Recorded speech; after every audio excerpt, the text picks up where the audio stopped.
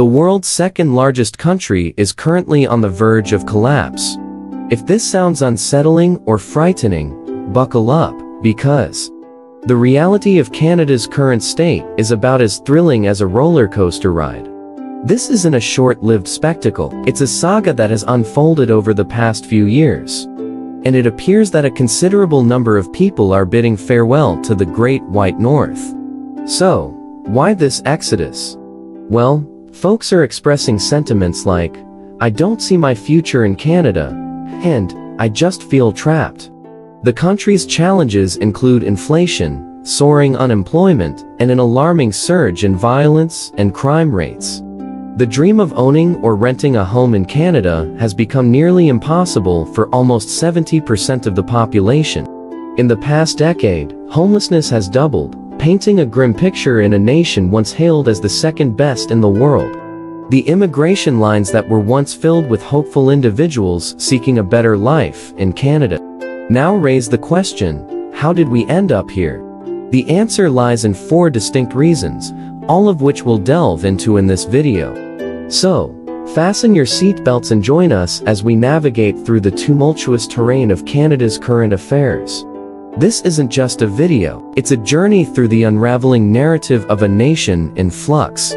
Stick around until the end, you won't want to miss this. Canada, perched high above the map, boasts the title of the world's largest country. To the west lies the Pacific Ocean, the Atlantic Ocean to the east, and the Arctic Ocean to the north. What's intriguing is that Canada shares the world's longest border with its neighbor, the United States. Astonishingly, around 80% of Canada's population resides within 100 miles of this extensive border, with half of Canadians living below this line. In the intricate dance of provinces, Ontario takes center stage, contributing a substantial 40% to the country's GDP. The unique population distribution is heavily influenced by Canada's harsh winters, especially in the northern regions, where snow blankets the landscape, and lakes and rivers abound. 50% of the world's freshwater lakes are nestled within Canadian borders, showcasing the country's wealth in natural resources. Canada stands tall in possessing the 4th largest oil reserves globally, along with substantial deposits of potassium, uranium, coal, geothermal energy, and natural gas. With an abundance of water resources, 60% of Canada's energy is derived from hydrothermal plants, making it the second largest producer of hydroelectric power generated from water. This energy fuels Canada's industries in real estate, mining, and manufacturing, predominantly concentrated in its provinces, thus attracting the majority of the population. Despite these favorable conditions, Canada has seen a sharp decline in its appeal over the past few years. Surprisingly, 45% of immigrants who arrived in 2021 are contemplating leaving. This shift is concerning, as a declining interest in Canadian nationality among immigrants is often a perilous sign. The primary reason behind this crisis is the soaring cost of living. A glance at the colored circle reveals the drastic change in housing prices over the last decade. Since 2018, housing prices have nearly doubled, creating a substantial burden on the Canadian population. Notably, renowned Canadian vlogger from Waterloo shares that a one-bedroom, one-bathroom apartment that rented for $900 per month in 2018 commands a staggering $2,000 per month. This alarming rise in living expenses extends to property ownership, with mortgage rates skyrocketing from $1,400 to approximately $3,500 per month.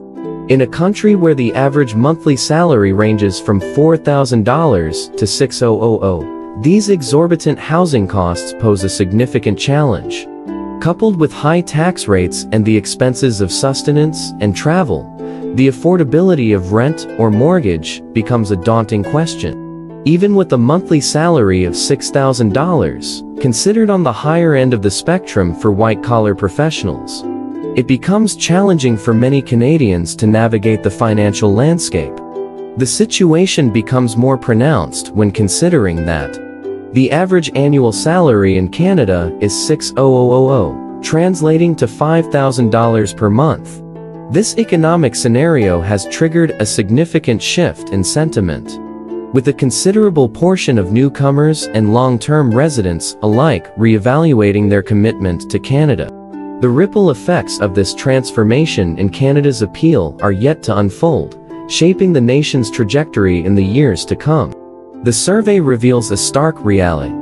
63% of Canadians do not own their own homes, and many have given up the idea of ever owning one.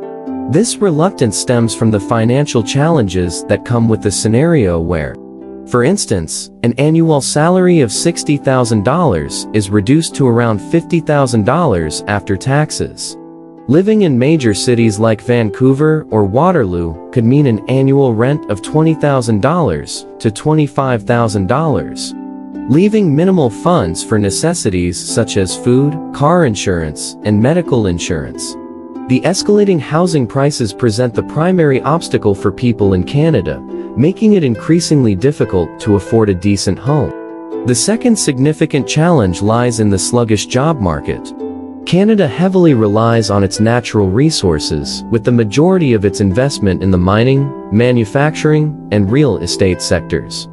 This concentration has a cascading effect, diverting funds away from industries and into housing, resulting in a housing bubble. Moreover, Canada faces challenges in its oil and manufacturing industries.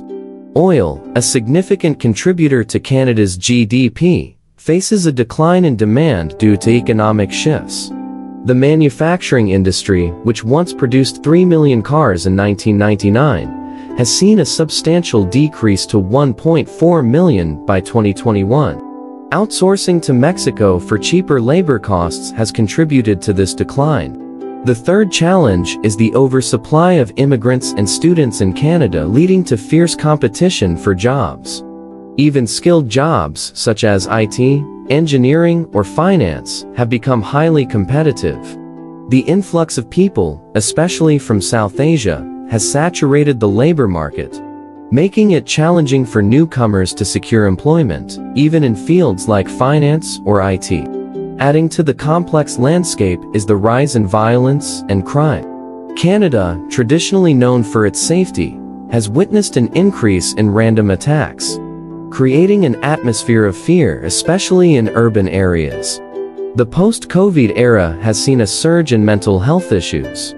Unemployment, inflation, and stringent taxation, contributing to a rise in crime rates.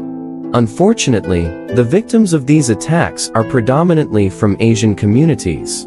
Lastly, the once proud Canadian healthcare system has suffered a blow, affecting the pride Canadians took in their healthcare. These factors collectively paint a challenging picture for those considering a life in Canada, requiring exceptional skills and careful consideration of the current economic and social landscape. Many Canadians are voicing concerns about a significant change in their healthcare system post-COVID. Before 2019, you could walk into a clinic anytime and secure a doctor's appointment on the same day. However, the scenario has transformed, and now people have to wait for weeks, and sometimes even months, for medical attention. Currently, the average wait time in Canada ranges from 20 to 27 weeks. So, if you're in the queue for the National Health Service, your turn might come approximately 4 months later. In case of a serious illness, you might need to head to the emergency department, where admissions are prioritized based on the severity of conditions like heart attacks or accidents, leaving others on hold. Even cancer screenings have taken a hit in priority, increasing the risk of late cancer diagnoses. In essence, Canada is no longer the healthcare haven it used to be. The famed efficiency seems to have shifted, and the country now grapples with prolonged waiting times and a reprioritization that affects timely diagnoses. Some attribute these changes to the governance of Prime Minister Justin Trudeau, whose approval ratings are currently at their lowest.